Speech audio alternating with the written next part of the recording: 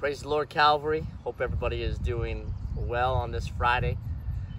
There's certainly been a lot of things going on in our country, even in our state, and as much as we can trace their cause back to certain events, we know that there is more at work than what we see in the physical. We know that there are spiritual things at work.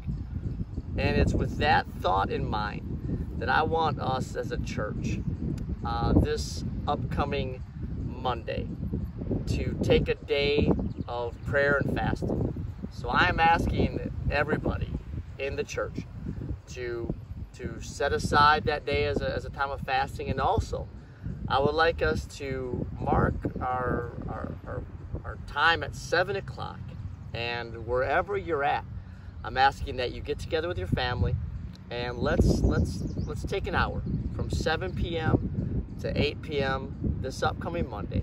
Let's take some time and pray with our family. Let's pray for peace. Let's pray for God's guidance and direction. And let's pray for revival in the church. Because no matter what is going on around our nation, God still wants to save souls. And this is prime time for us as a church to rise up. So please join us this Monday at 7 p.m. for a time of prayer and fasting. Thank you and God bless.